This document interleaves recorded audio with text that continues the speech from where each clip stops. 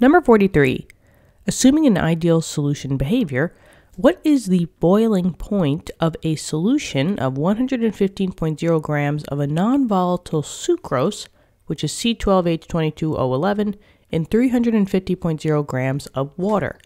We need to outline the steps necessary to answer the question, and then we must answer it. Okay, so a couple of things here. I do see that they're throwing us throwing numbers at us, so it's going to be generally a math problem, right? And in this case, we want to find out the boiling point. Now, a boiling point is a certain type of temperature. It is a specific temperature in which a liquid will convert into a gas. It's a physical change. So we're looking for a boiling point. Generally, we write it as like a TB, B for boiling. But now, I notice that we have a solution going on in here, right? We have sucrose being dunked into water. Now, the pure boiling point of water, the solvent, is always 100 degrees Celsius. This is something that you should memorize. Always memorize your boiling points for water, right? There's only one. The pure one is 100. But now, by adding the sucrose in it, it's going to change the boiling point a little bit. Now, there's a huge theory point here, is that when you're starting to add solutes into your solution, if you're adding solids into your liquid medium, the boiling point will always elevate. That means go higher. So whenever we're talking about a boiling point, this is always called the boiling point elevation. And elevation just means that whatever your initial boiling point is, if you're adding solutes, in this case we're adding sugar, to the boiling point is always going to go higher.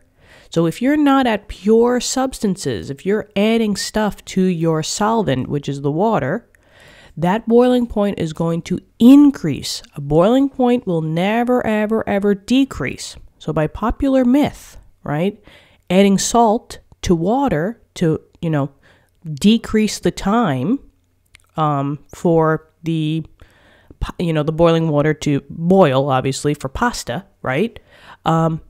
It's not going to lower the boiling point. It increases the boiling point. Boiling point never, ever, ever, ever, ever gets lower. It always goes higher, okay?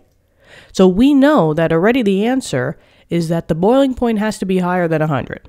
So maybe on a multiple choice, right, if they give you boiling points that are lower than 100, you cancel them out. Automatically, you know that those aren't the right answers. So just little tips and tricks, if you have like a multiple choice question like this. But now we actually have to find the boiling point. So this is where the math gets involved. What's the formula of finding a boiling point with mass values? Specifically, we have a solution. Well, there's generally only one formula, and that's this one right here. So I'll put this up here. Delta TB, the change. You see that triangle there? This is the change in the boiling point. So change in boiling point will equal KB. Now KB is a constant boiling point constant for your specific solvent. Now, they didn't specifically tell us what the KB was here, but I went into a back of a textbook, into the appendix values, to find out what KB value we're using. And just always know that your KB value is always based off of your solvent. It is never based off of your solution. It's never based off of your solute. So, right off the bat, they tell us that we have sucrose that is being dunked into water. Always know that your solute is being dunked into your solvent. So the sucrose has to be the solute and the water has to be the solvent. That's why I went to the back of the textbook to find out the KB, the boiling constant, specifically for water, not sucrose. And once again, the boiling point that we're going to be working off of is also the one of the solvent. So everything goes with the solvent here. And the boiling point, the pure boiling point for water is 100 degrees Celsius. Okay, the M is the molality. So we're probably going to have to find that out, right? And the I value is called the Van't. It's like a Van't Hoff factor, which we will get into. So we need to outline the steps necessary to answer the question. The thing that we want to find out is the change in the boiling point, because if we can find the change, we could know the exact boiling point. We already have the KB value. That's what I brought from the back of the textbook. And the next thing is we need to find out the molality. So letter A, the first step, maybe we'll say step 1, is to find or solve for molality. And maybe what I'll do is I'll work alongside here. Here's the start of B. We're going to start answering the question. So let's actually solve for the molality, right? The molality formula is this one up here. Well, I just brought it up. But maybe what I'll do is maybe I could scooch this down now. We have more to work with. Beautiful. So molality of your solution is equal to the moles of the solute divided by the kilograms of the solvent. But however, we were given 115 grams of sucrose. That's the solute. But unfortunately, we need to find the moles. So what I'm going to do is I'm going to take the 115.0 grams of the sucrose, C12H22O11, and go to the moles of the sucrose, C12H22O11. How do we go from grams to moles? Well, grams to moles of the same substance, we're always going to be dividing by the molar mass, mm, I'll say, right? So we got to go on the periodic table, and we got to find out what the molar mass is of sucrose. So I got my periodic table out in front of me. I see that I have 12 carbons. Each carbon on my periodic table is 12.01, plus 22 hydrogens. Each hydrogen is 1.008. And then we have 11 oxygens, which is a flat 16. So let's find out that molar mass. 12 times 12.01 plus 22 times 1.008 plus 11 times 16. And I'm just checking to make sure that I put in all the right numbers. It looks good to me. Whoa. So, in this case, maybe I'll move this arrow a little bit. So in this case, we're going to take our 115 grams and we're going to divide it by the 342.296. So 115 divided by that number, I get, maybe I'll pull this out. I'll pull this out a little bit. Okay. Looks good to me. So we have 0, oh, what happened here? I'm all over the place. 0.336. When I continue doing the math, I will keep this whole number, but just for putting down numbers, we'll put down a couple of decimals.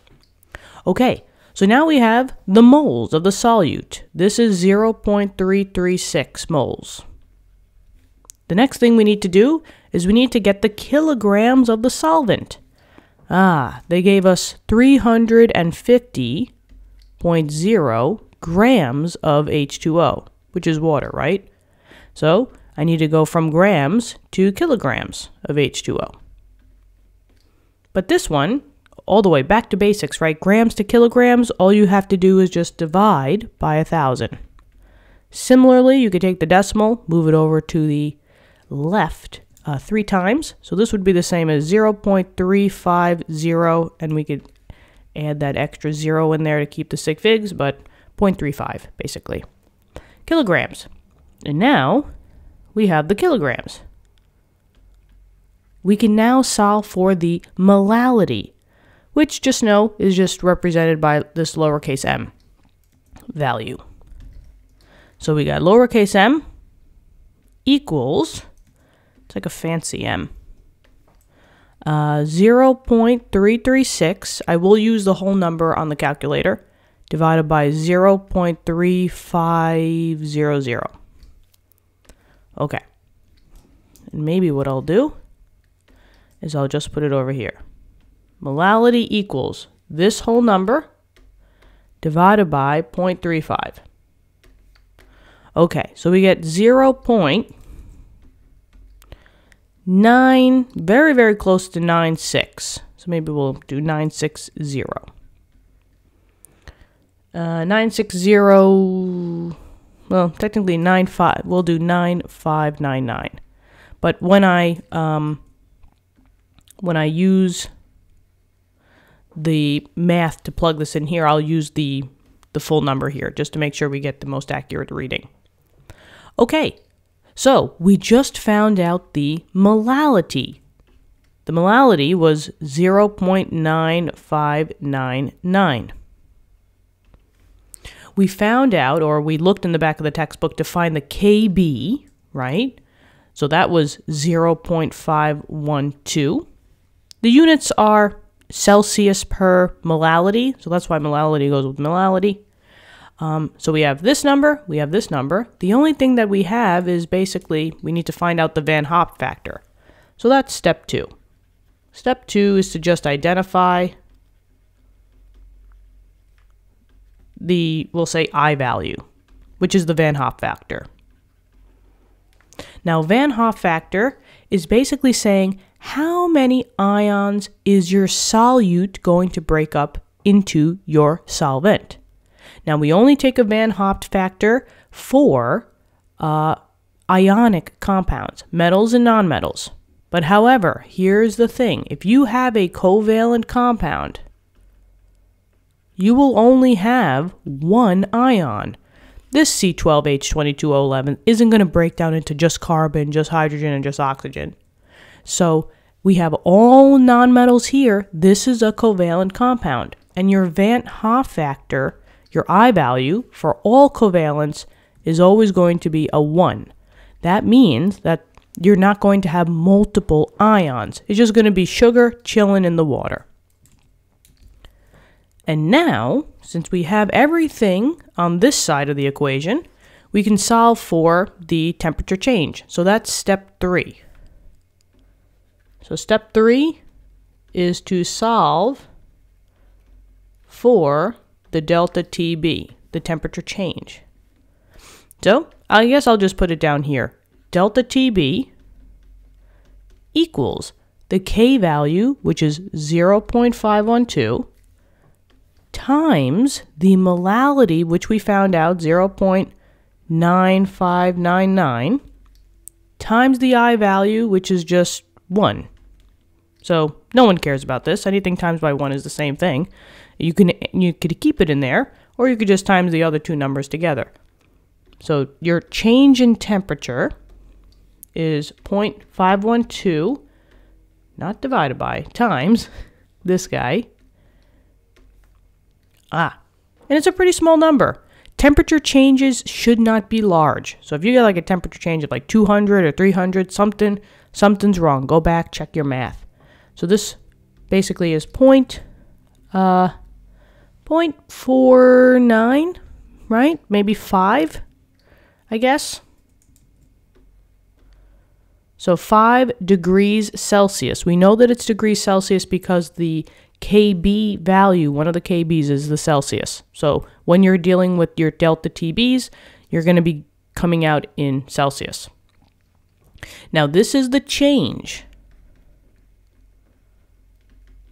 The last step is to actually find out the boiling point. So we're going to solve, or, we're just going to, find the actual boiling point. Remember that the pure boiling point was 100 degrees Celsius. And we know, well, maybe we should say 100.0, right? That's the pure. And we said from the beginning that a boiling point will always go higher, never lower. So this is the change. This is how much it increased. So I just add it to the pure amount. So 100 plus the change, which is 0.5 degrees Celsius, will get me my total boiling point of 100.5 degrees Celsius. Not much of a change, but I mean, there is something. This is the boiling point of the new solution with the sugar in the water. And that's it. I hope this helped you out. Let me know in the comments. Thank you so much for viewing the video. Subscribe to the channel, and I hope to be helping you in more problems coming your way. Tell your friends, tell your classmates about this channel. Just gets the word out there. Free education for all. Check in the links in the description. We got goodies for you in there. Maybe some study guides, maybe some, stuff to come. But check the links in the description. Thank you so much, and I'll talk to you soon, okay? All right, bye-bye.